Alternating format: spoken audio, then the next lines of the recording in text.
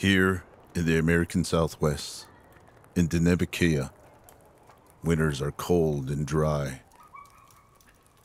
During the long nights, we take time to remind ourselves how the sky and earth are connected.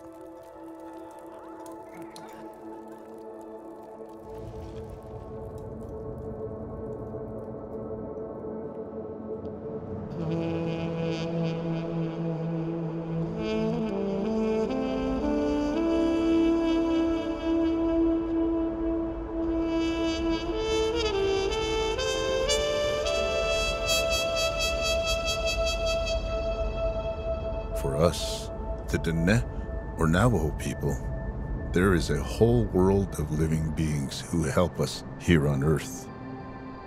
They whisper to us when to plant seeds, when to expect the return of spring.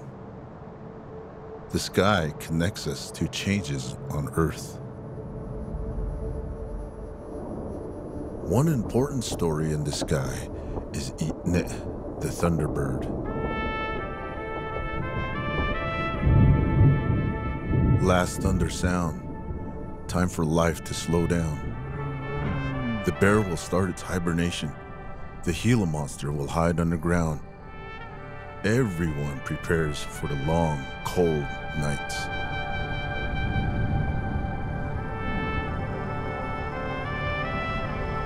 But the Thunderbird will help us mark the cycle of the seasons. The essence of the Thunderbird is a gigantic feather. So gigantic that it transcends space and time.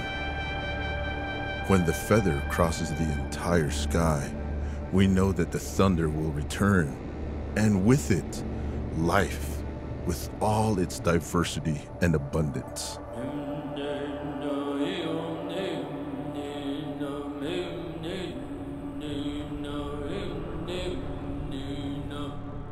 As the harvest winds down, we look for the crescent moon rising just before the sun. And one morning in October, before the sky grows too bright, we find the star, the nebula, in the east. Diné, Bitsos, Gaje, Bihaja, Salagi. Its appearance marks the separation between seasons, the time to store crops and to save seeds for planting next year.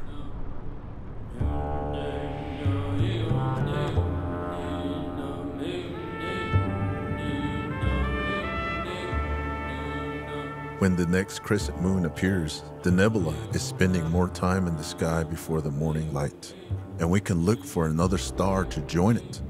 After several days, we spot Arcturus appearing briefly at dawn.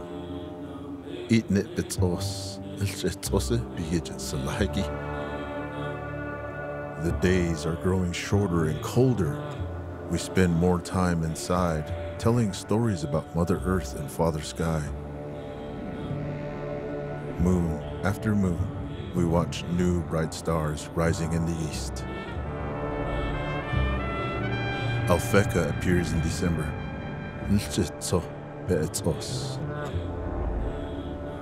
Vega in January.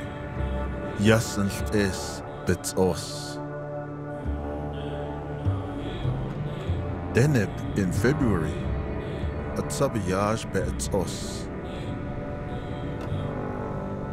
Days are now longer and warmer.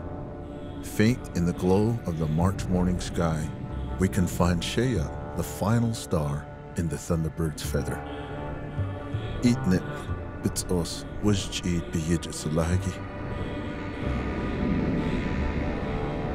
From the east to the west, the feather now fills the entire sky above us, connecting the Thunderbird to the cosmos.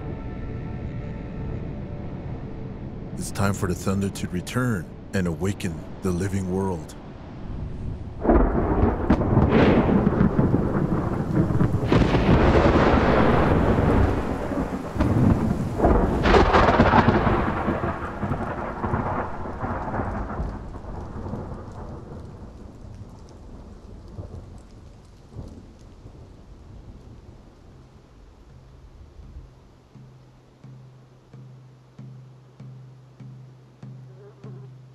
The time for winter stories has ended. Time to honor spring and the seasonal cycles of life on Earth. Time to call the animals out of hibernation.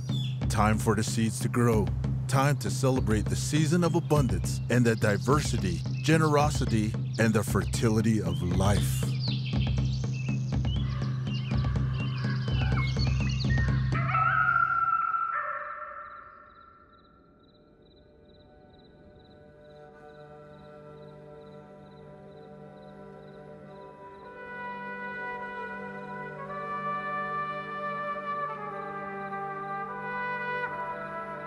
If we rise before the sun one spring morning and observe the sky again, we will see a new constellation, Diné, the Thunderbird. And Diné is not alone in the sky. Just to the south, we can see Shush, the bear, awakened by the spring thunder. The bear has come out of hibernation. Life is everywhere. In the sky, on Earth, and inside us. The Thunderbird and other constellations manifest the intricate connection of Earth and sky, of seasons and life, animals and plants, humans, lightning and thunder.